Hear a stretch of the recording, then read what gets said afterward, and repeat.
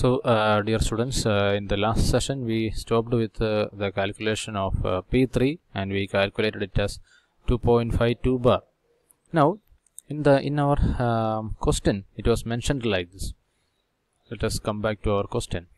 The isentropic efficiency of the compressor and expander. Okay, now let us focus on compressor. The isentropic efficiency of a compressor is 0.8. So what does that mean? So the isentropic efficiency of a compressor mean it is not working in isentropic process, but it is working in some other process. So that is why what we have. That is why we have drawn.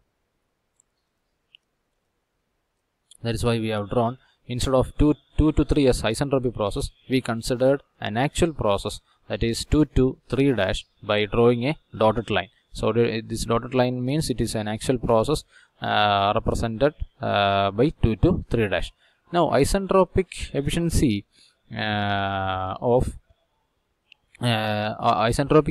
of this compressor means, actually if the compressor was working isentropically or ideally, the temperature rise would have been from T2 to T3. Okay, actually by means of an ideal compression, the temperature would have increased from T2 to T3. But what is happening here? The compressor is not working isentropically or ideally. So what does that mean? The actual temperature rise is happening from T2 to T3 dash.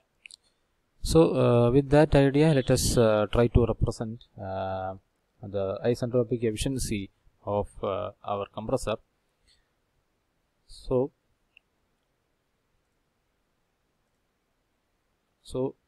coming back and writing the isentropic efficiency of the compressor, it is given as 0.8. This 0.8 will be equal to T3 minus T2 divided by T3 dash minus T2. Okay, so the actual temperature rise happening is from T2 to T3 dash. But if the compressor was working in ideal case, the ideal temperature rise would have been T2 to T3. Okay, so and also how to take this in numerator and denominator. Why this T3 minus T2 is coming in the numerator and why this T3 dash minus T2 is coming in the denominator. Okay, so actually this ratio is given as 0.8, which means it is less than 1. Also mathematically we know if a ratio is less than 1, the numerator will be lesser than the denominator. So again let us come back to our TS diagram. So here you can see the actual temperature rise T2 to T3 dash is higher than the ideal temperature rise T2 to T3. So what does that mean? If the isentropic efficiency is 0.8 means this T3 minus T2 will be coming in the numerator divided by the denominator, that is T3 dash minus T2. Okay, and that is given as 0.8. Okay, so now this relation is given. So we already now let us try to substitute the known values here. Okay, so T2 we already found out from the previous discussions. Okay, now let us try to approach this question in step by step. Okay, 2 to 3, the process 2 to 3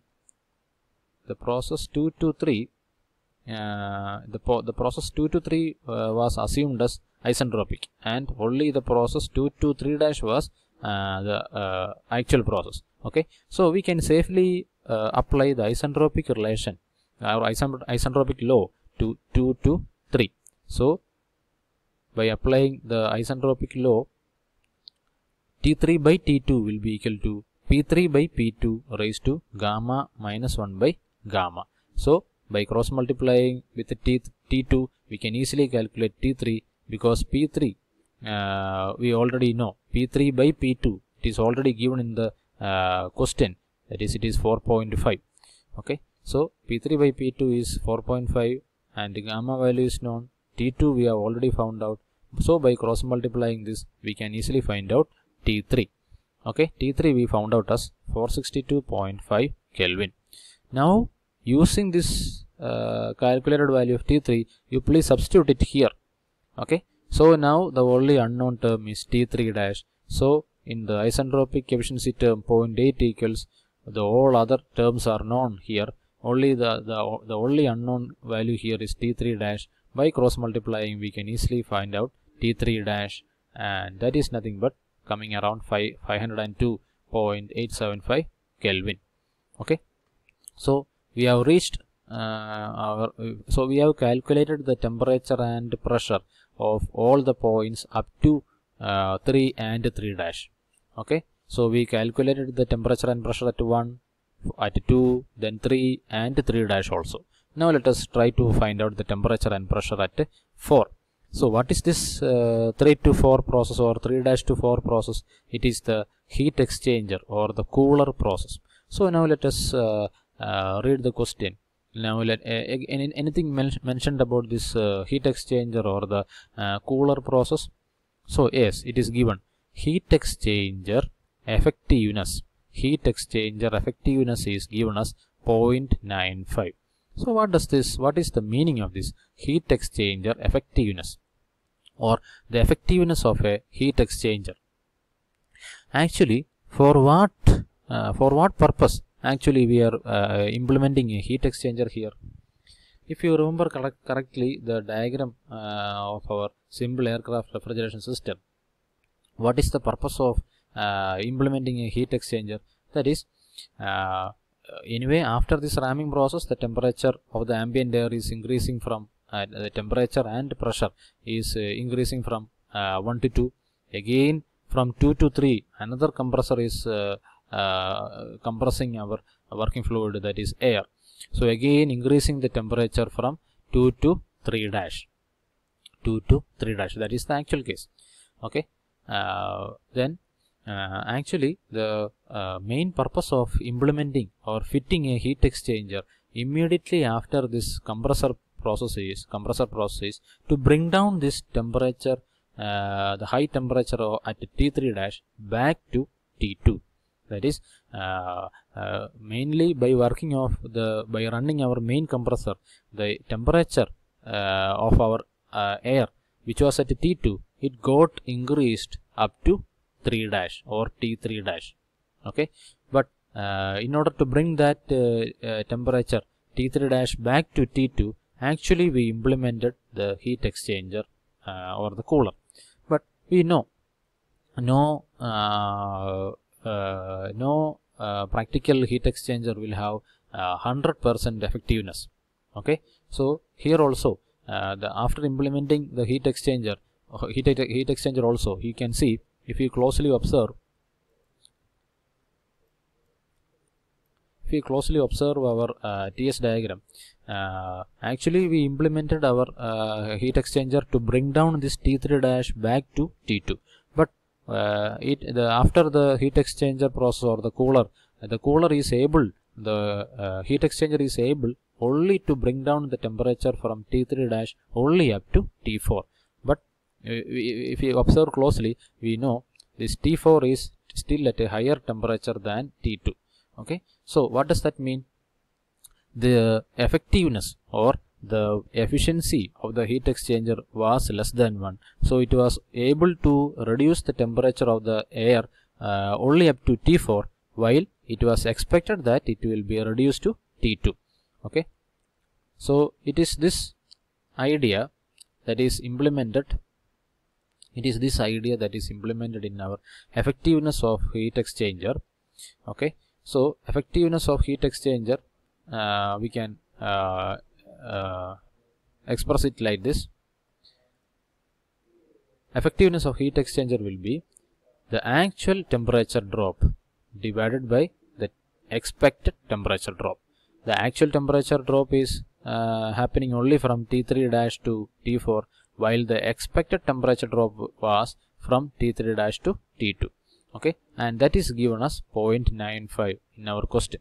Okay, so using this idea, let us move on. So 0.95 will be equal to 502.87, that is the calculated value of T3 dash, and T2 also we know. So the only unknown term here is T4. By cross multiplying we can easily calculate the value of T4, and that is coming around 311.08 Kelvin. Okay, now T4 is known. So now we reached the point 4. Now we have calculated the point 4 over here. Then what about the pressure at point 4? It is same as P3 or P3 dash. Why? Because 3 to 4 it is a constant pressure process. No pressure loss is happening inside the cooler or the heat exchanger. So 3 to 4 or 3 dash to 4, it is a constant pressure process. So P4 will be equal to P3 or P3 dash. Okay, and T4 also temperature at 4 also now we have found out. Now let us try to find out the temperature and the pressure at 5 and 5 dash. Okay, so what was this 4 to 5 or this 4 to 5 dash? Actually, immediately after the point 4, that is at the exit of the heat exchanger, the air is moving towards the expander. Okay, so again, now let us try to read the question.